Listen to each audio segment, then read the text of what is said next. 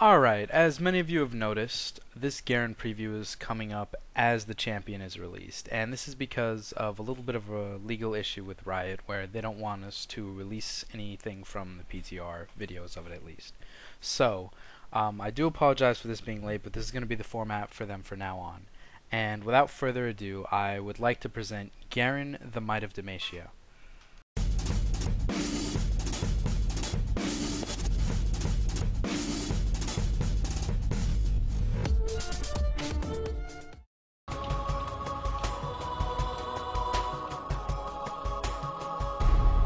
Riot continues their tradition of going outside the box with Garen, in that he literally has no resources and no ability power ratios.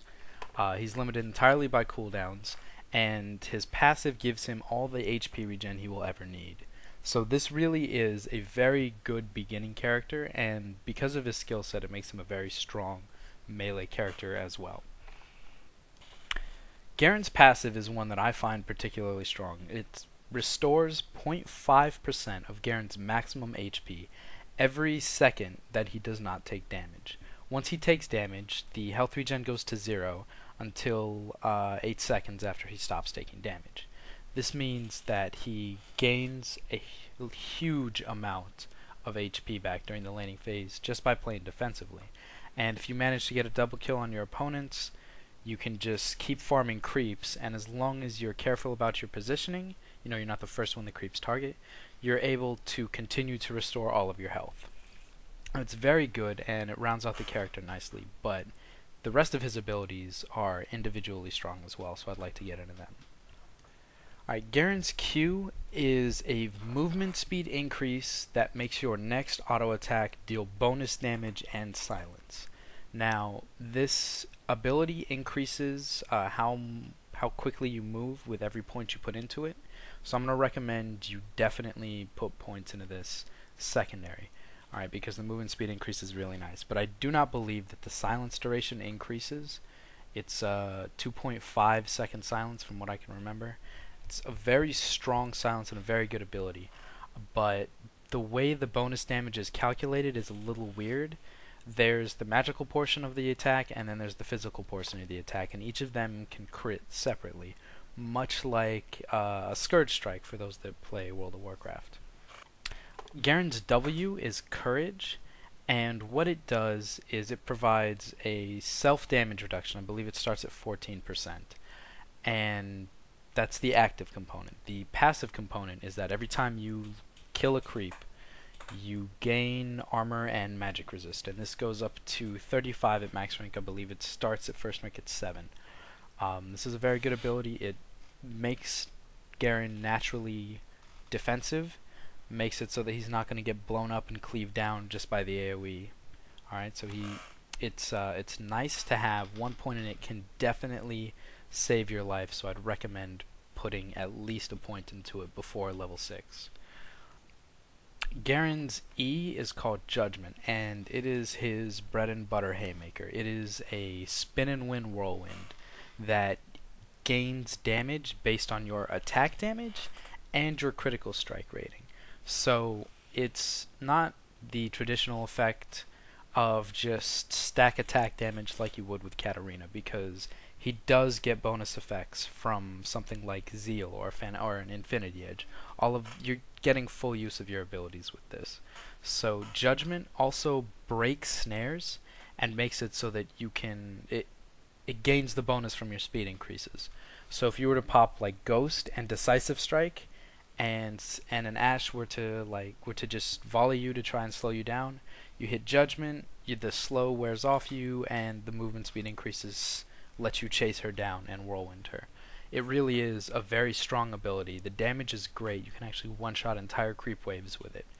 And I would definitely max this first. Demacia Justice is Garen's ultimate, and it is probably one of the hardest hitting abilities in the game, single target wise. Rank 1 it starts out hitting for I believe 175 plus 1 damage for every 4 points of health missing.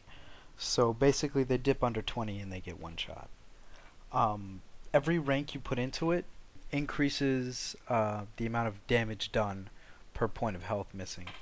I think at rank 3 it's 525 base damage plus 1 point of damage for every 2.5 health missing. So basically they dip under 30 and you instantly kill them. And with Garen, dipping someone under 30 is nowhere near difficult. I haven't been able to test this extensively, but I believe that all the damage is applied at once. So it's not like you hit for 525 and then it takes into account how much health they're missing. I believe it happens at the time you hit R and left click on them. And it's worth noting that his R range feels shorter than his melee range. So be a little careful with that and try not to get yourself killed using it. And now for the fun stuff. I tried starting with a health crystal and building Phage, but I really didn't like it because his whirlwind doesn't apply the Phage effect. One thing I did like was starting with Brawler's Gloves and 2 health potions and going straight into an Avarice Blade. And then from Avarice Blade you pick up Boots and then a Brutalizer. Then you make the new item Yomu's Ghost Blade. And as far as actual damage items, Double Zeal is always a good thing. But I did like the synergy with the new tanking item Randuin's Omen. His W and Randuin's can give you a slow even though the character doesn't actually have one. There's really no terribly incorrect way to build him. I wouldn't get... He's not the best Starks carrier because attack speed and armor pen isn't really his thing. You want crit, you want damage, and a really good item with crit and damage is obviously Infinity Edge. So just keep these stats in mind when you go to build him, and using Yomu's should be all of the gap closer you need. Randuin's has nice synergy but is unnecessary, I believe.